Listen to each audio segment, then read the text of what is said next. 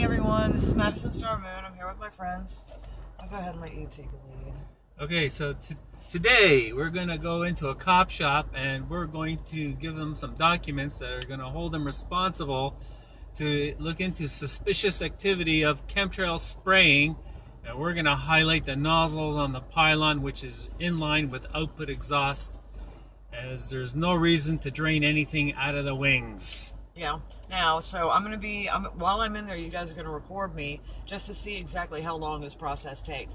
We're going to show everybody how easy it is to simply print up these documents on arrestthem.com/Toronto, carry them to your local police chapter, give them to the front desk, or actually speak to somebody, which is what I'm going to do. You guys know I'm not just dropping off some documents. That's not even my style.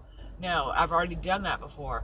I'm going to be there and doing my stuff. We're getting all dressed up. We also have a box of cards that we're going to be passing out for skycrimes.com, which is David Gessner's website. He's also my webmaster for MadisonStarMoon.com, which I highly suggest you subscribe to our newsletter.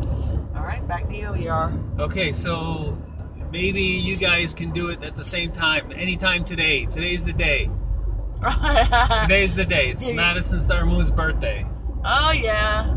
Let's give Madison a birthday gift of going to the cop shop and creating lineups at the cop shop. Yeah, I can also send you my address if you want to send me something. I'm just kidding. All right, guys, so we are getting all dressed up and ready to go. And I really want you guys, I see that there's one person listening to this. That's one more than usually listens to my videos, but check it out, guys. We do need you to share this around far and wide, okay?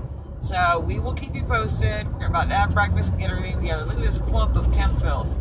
You know that shit's not natural. All right, we'll talk to you soon, guys.